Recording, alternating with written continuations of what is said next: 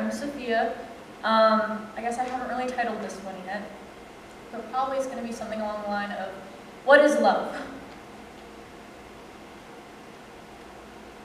I'm being taken for granted by someone who loves me, but isn't there when I need it, who loves me, but can't respond to any message or call, who loves me, but is hurting me.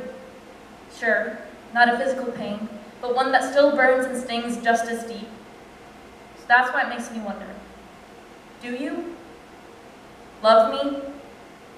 Maybe you just love the idea of me. Ooh, or maybe you just love you.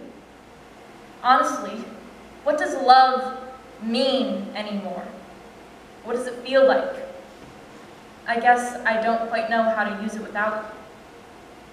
Then, just tell me this. Is love something you twist open, or do you need a code to unlock it? Because I want to be able to use it. Without you. Even if it's only once more.